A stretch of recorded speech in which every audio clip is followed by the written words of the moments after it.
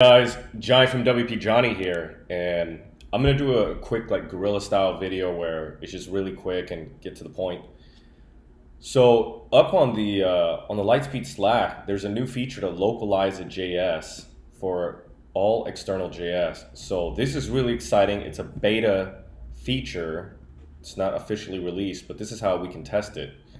So if you have LiteSpeed Cache installed, go to your toolbox. Go to the beta test page, use the latest GitHub commit, hit upgrade. You can always switch back to the latest official release version. It's pretty easy to do. Once this is on, go over here to page optimizations, and it was in the JS over here. And there it is. So this is really cool. For all of you with your speed complaints about all these external JS loading and it can't be browser cached and needs to be deferred or whatever the heck, or it's just slowing down, lagging down your waterfalls at the end. This is how we do it. We can turn it on. We can even add more domains. So it's awesome that they've listed all these common domains, but you can add more domains, whatever domains that you see.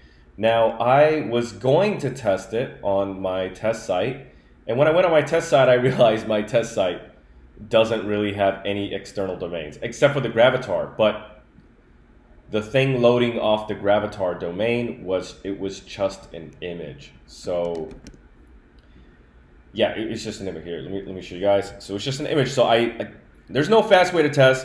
I want you guys to do it, but this is really cool for a free plugin.